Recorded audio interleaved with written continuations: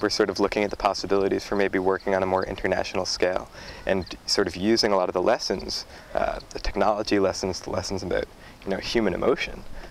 from Step It Up, and maybe sort of tap into a global network of activists in a way that hasn't really been possible before. And I mean, yeah, definitely to do that, having more resources would be necessary. We're still a scrappy bunch of kids, and we all work around one big table in a small office, so